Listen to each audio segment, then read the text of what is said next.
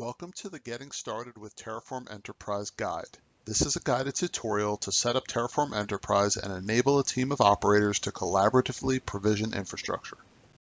Navigate to hashicorp.com/go/terraform-enterprise. Provide your email, first name, last name, and company information.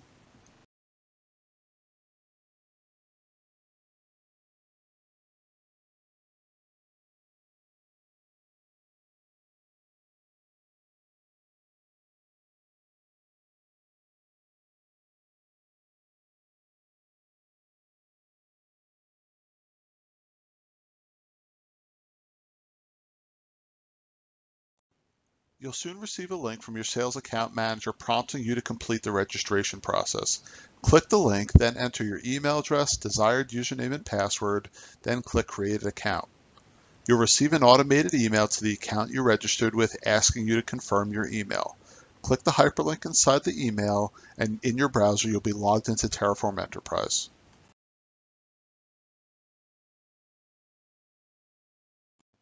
Now that you've logged into Terraform Enterprise, you'll be prompted to create a new organization.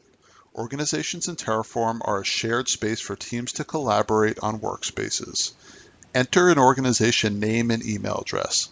The organization name can be any name to your liking as long as it wasn't already taken by another trial user. A success message will be presented with the option to create a new workspace. Before creating a workspace, we'll perform a few other administrative tasks.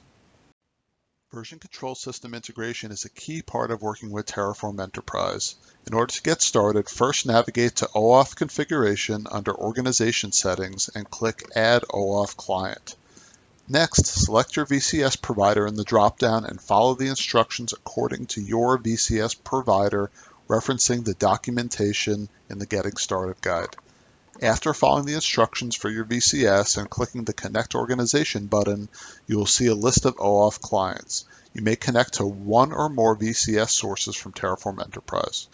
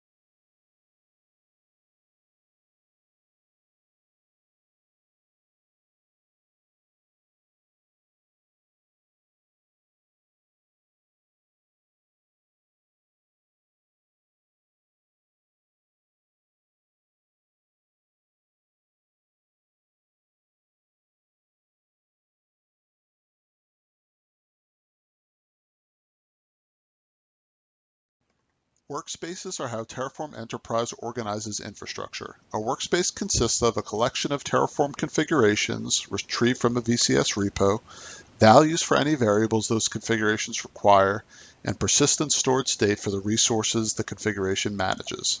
First, in the UI, navigate to the Terraform Enterprise homepage and click the Add New Workspace button. Enter a workspace name, select a VCS repository, and click the Create Workspace button. A success message will appear at the bottom of the screen, and you'll receive a prompt to configure variables, which will be discussed in the next section. Click the Configure Variables button.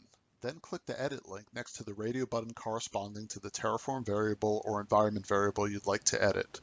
Click Save to save the contents of your variable, and you should receive a success message at the bottom of the screen. To collaborate with your colleagues in Terraform Enterprise, each engineer will need access to the same Terraform Enterprise organization.